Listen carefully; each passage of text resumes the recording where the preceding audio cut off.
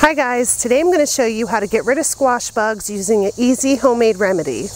You can either pick off the squash bugs individually and throw them into some soapy water and that will kill them, or you can make a soapy water spray like I do and directly spray it on the squash bugs. They usually only live several seconds after you spray them and then they're dead.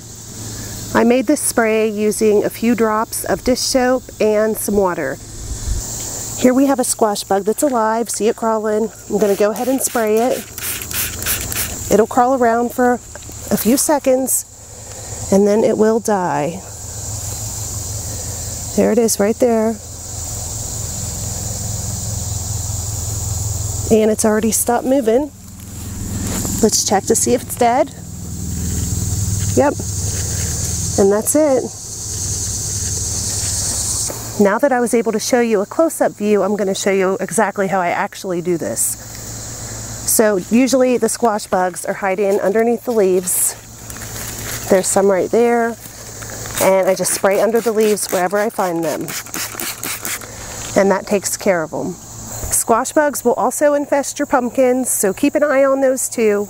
You're not going to completely eliminate squash bugs using this insecticidal soap, but you will be able to keep them under control as long as you stay on it and either pick off the squash bugs or spray them a couple times a week, and your squash should be just fine.